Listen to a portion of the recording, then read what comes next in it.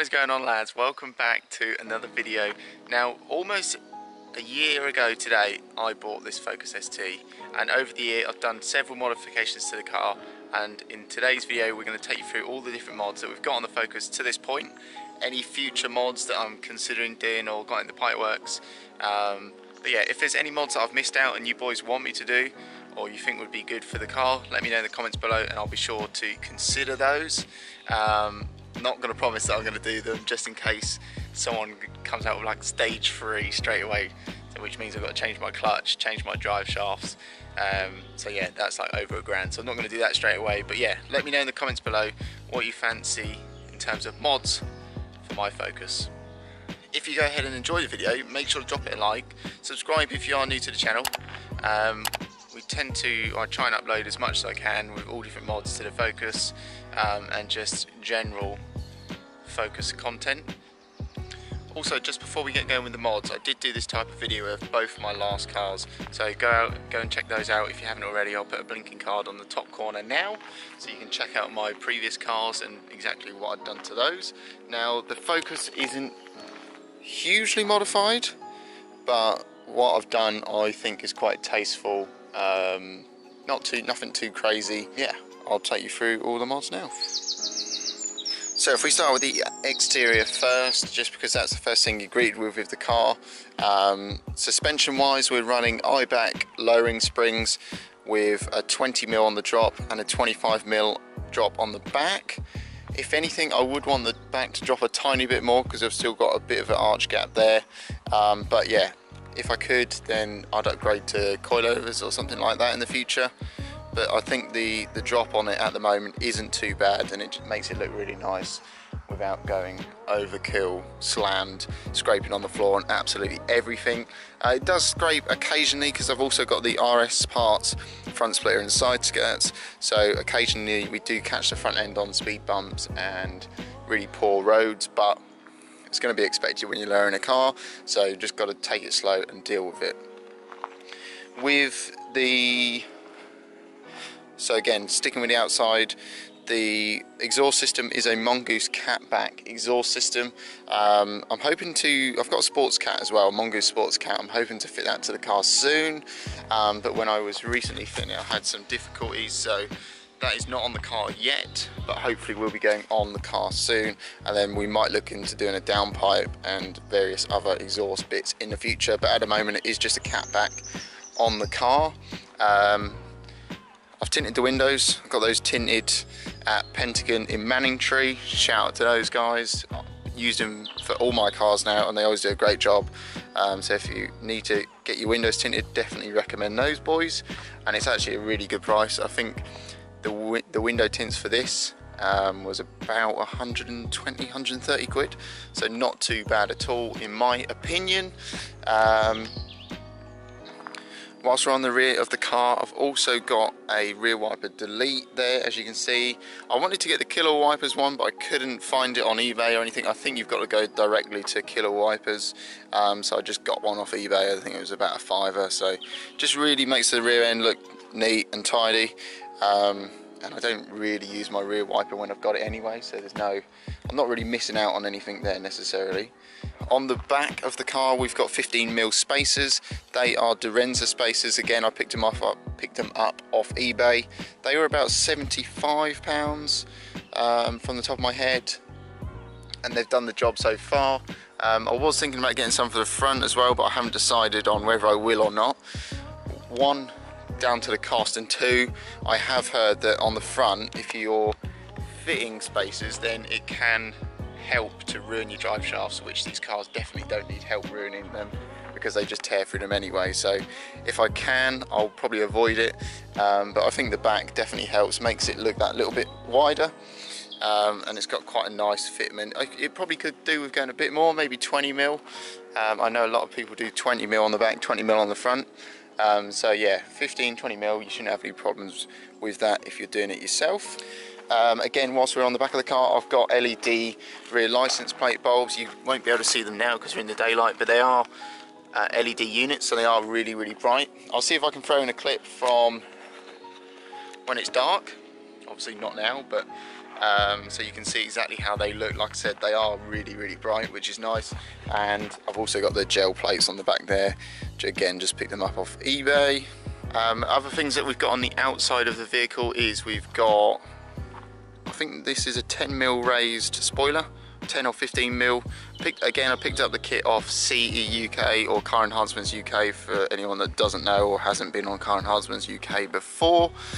Really good kit, really simple.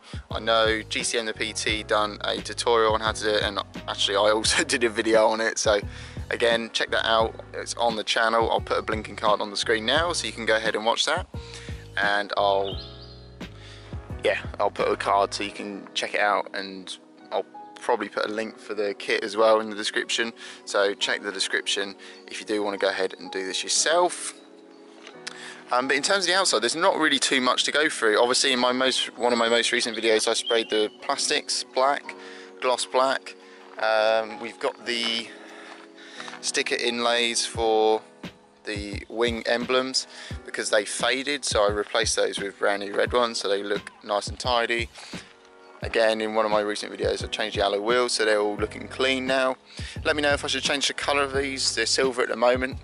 A lot of people do the sort of gunmetal grey combo with the performance blue, and I think it looks really nice. But yeah, let me know whether I should keep those silver or grey or black or whatever colour. Let me know in the comments below.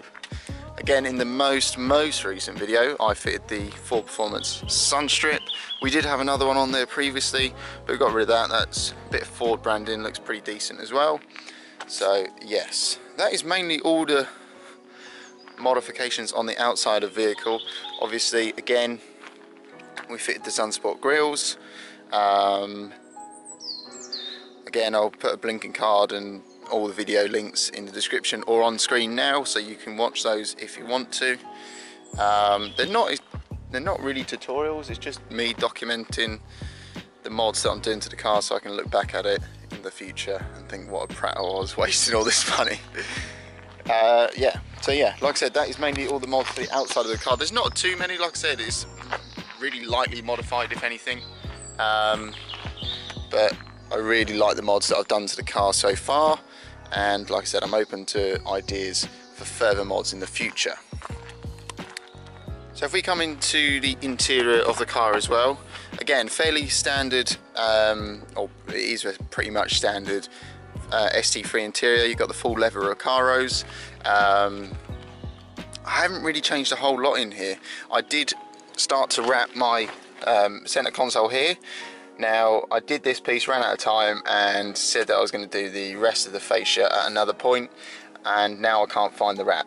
So yeah, I need to go ahead and buy some more wrap, but it might not be the same, so I'm in a bit of a predicament there, but hopefully we'll be wrapping that in the future. Whilst we're on the sort of gear knob section, we've got an AirTech short shifter fitted to the car.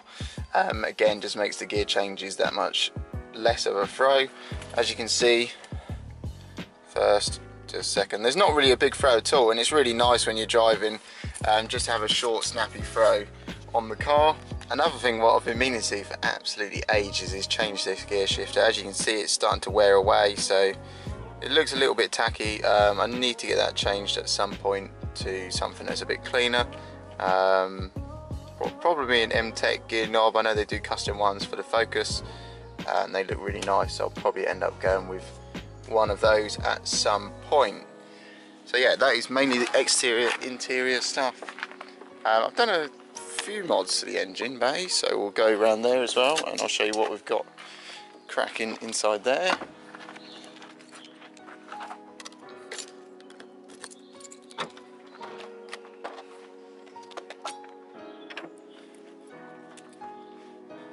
Right lads, so this is the Mk2 Focus engine bay. Like I said, I've done a few things here. We've got the AirTech, it's the RS Air Scoop made by AirTech. Just redirects the airflow to the Group A induction kit, which is a Ram Air induction kit I've got there with an RS Ram Air ECU holder. I've also got the RS vac pipe, just cleans up the engine bay that much better. Otherwise you're left with all sorts of cables going around here and it just looks really scrappy. So I got rid of that, got the RS vac pipe. Again, I've done videos on all of these except the induction kit. Didn't do a video on that because it was just a bit of a ball ache and I got a bit frustrated as usual. But yeah, those are the main bits. We've got a CE UK dress up kit around the edges there. Just swaps out the horrible plastic bolts for coloured ones. Obviously I went for blue, being that I've got a blue Focus. We've got this Imposer Delete as well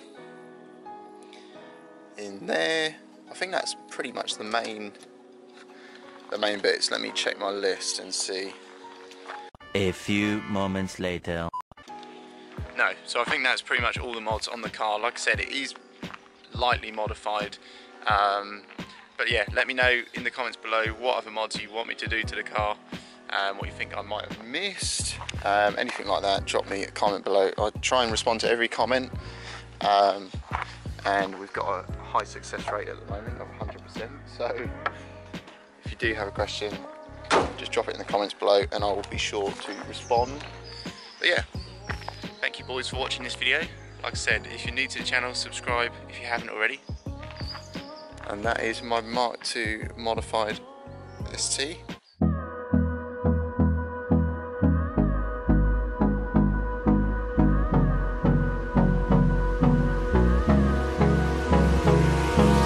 Hold me close till I get up. Time is barely on our side.